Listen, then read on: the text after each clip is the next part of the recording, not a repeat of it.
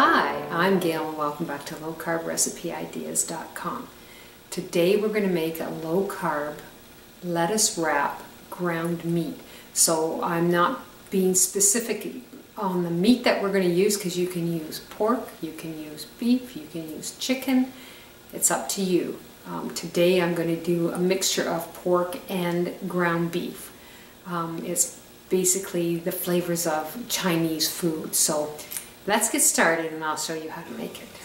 So we're going to put our meat mixture together, and I have a 1.5 pound combination of pork and lean ground beef.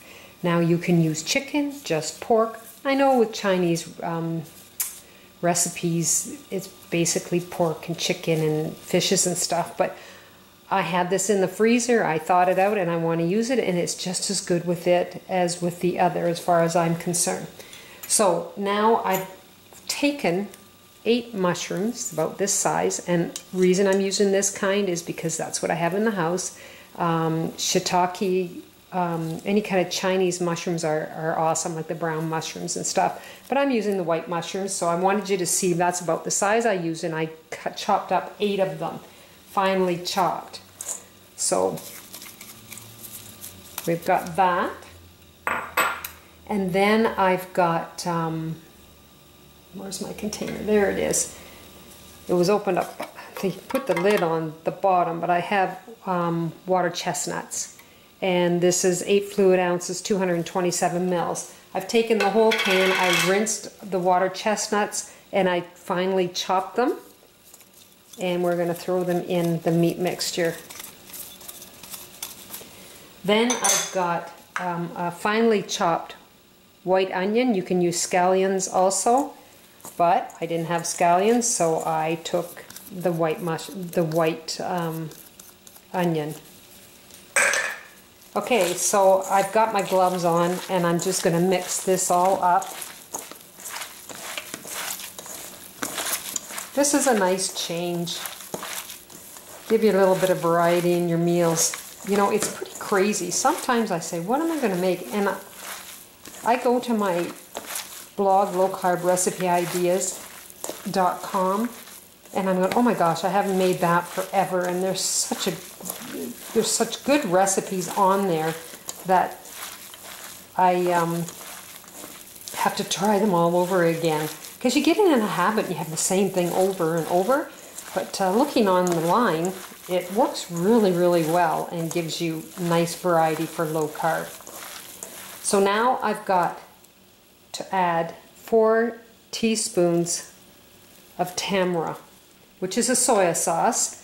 I actually like real soy sauce better, but the tamra is so much better than the regular, as in for the carb count. So this is what I'm talking about here. And then we're going to add in 3 teaspoons of dry white wine. Now, I'm not a wine drinker. My husband drinks Chardonnay. I called him up, is this dry? Because I have no clue on wines. And he said, absolutely, it is dry. Or you can use, just got to think here what it's called, Chinese rice wine or a dry sherry. But I looked it up and it said substitution for Chinese wine would be a dry Chardonnay, so dry white wine, so I did. So now I've got a 1/2 teaspoon of sweetener. I just want a little bit of sweetener in there, and it's powdered erythritol. I always powder it, so please, it works, it's just nicer if you powder it. I powder it in advance, I put it in my cookie jar, and then I have it ready to go because it's very crystally, and if you powder it, you can use it for your baking, you can use it for stuff that you're not baking, and it dissolves a lot better. Okay, now I've got this all mixed. Oh, one thing I forgot, and I don't want to muck up my salt and pepper shaker. So I've got Himalayan salt, and you're doing this basically for taste. Another thing you could use is my Herbamare. It would be delicious in this also.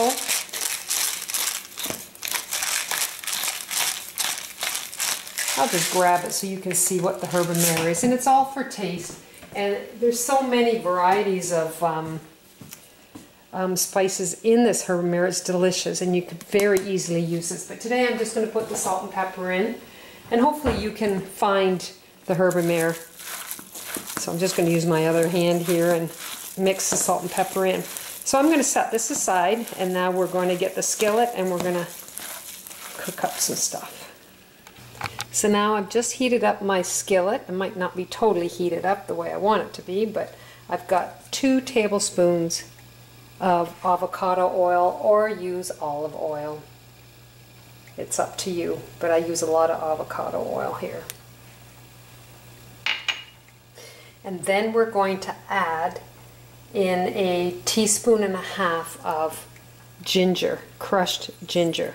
Now, I've sort of been cheating with the ginger. I gotta get my jar here. I bought some ginger already crushed. And I did that because I find I don't use a lot of ginger, and it ends up shriveling up, and I've just wasted my money. So I'm done buying it in a jar now. So we're just going to release that nice smell, that odor, flavor.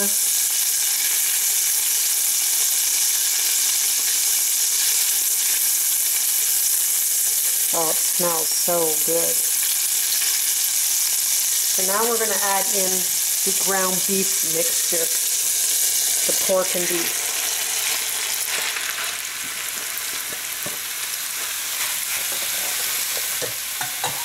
You don't have to use as much meat. It just depends on how many you're going to be wrapping in your lettuce. So we're just going to let this cook up. You also could have cooked your onions with the ginger, but by the time everything is cooked with the meat, the scallions are going to be cooked also. So I'm just going to let that cook up. So I cooked the ground pork and beef mixture. All the juices are gone. Doesn't look like there's hardly any grease, and I never drained it or anything. So now the next thing we're going to do is we're going to add oyster sauce. And I'm adding 4 tablespoons of oyster sauce.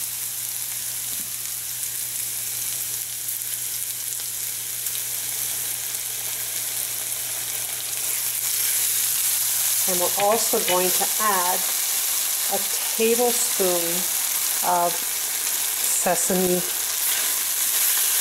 seed oil. So we're just going to let this cook for about a minute. Mix it up really, really well. And then we're going to wrap this up in lettuce. Now I separated my leaves off of the lettuce. I've wrapped a couple of them already. You can see them right there. I've wrapped a couple already just to see how it was going to work for the video. So this was one of the first leaves I took off, and they were all washed. They had a little bit of dirt on them.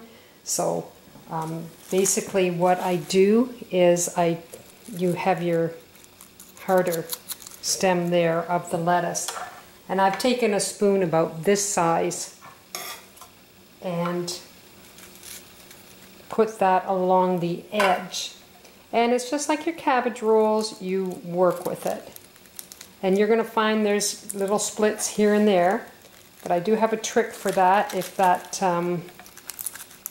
you see what I'm doing there? Good.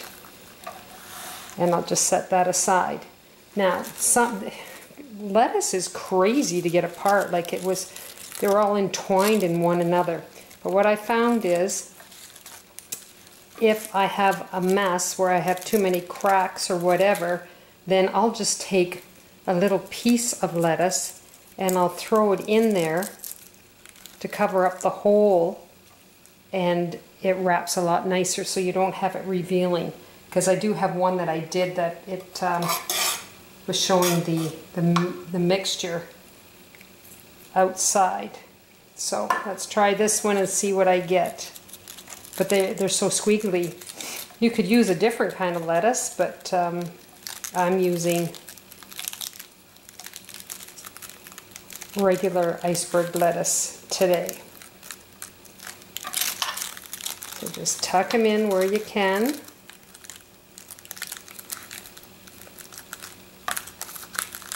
Some might not look that great, but they're very tasty. Now, see, here's one that I took off, and look at the mess. Look at the mess I've got here. So I'm going to see if I can get another one off. They just grow really funny. They really do.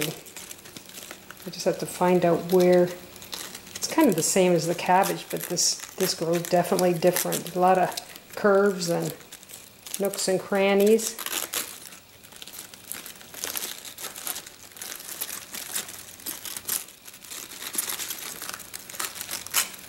There we go.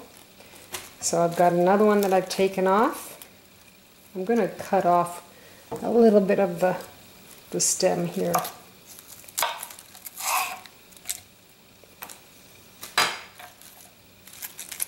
Okay. And I think that one's going to be good without having to add any little pieces.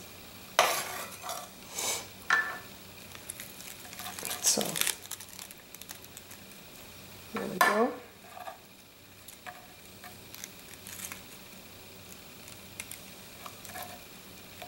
Awful quiet right now, I'm concentrating. So I'm just going to tuck that in. Yeah, just play with it. Have it so that you can do it without breaking it. There you go. So I'll continue making more, and then we'll give it a try. So here is my low-carb lettuce wrap with ground meat in it. It's got a lot of Chinese flavors. It's really, really good. And what I suggest is just leave your meat in a bowl on the table, separate all your leaves, and let your family put it together. They can scoop it, they can wrap it. If they have trouble, whatever, it still has great flavor. So I'm going to take a bite now and show you my expression as to how much I like this.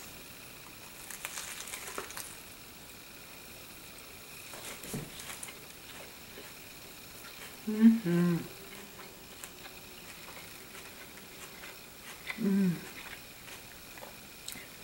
Great flavor. I like the crispiness of the lettuce.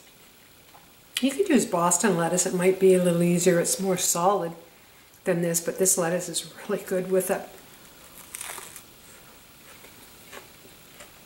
A nice change. Gives your kids, your family, a chance to get involved with the meal. Because I rolled up 1, 2, 3, 4, 5 of them, and I still have a lot more in the dish to have a lot more. This is delicious. I think you're really going to enjoy it. So if you go to lowcarbrecipe.ideas.com, try this recipe and try some of the other ones. You take care. I'll see you soon. Bye now.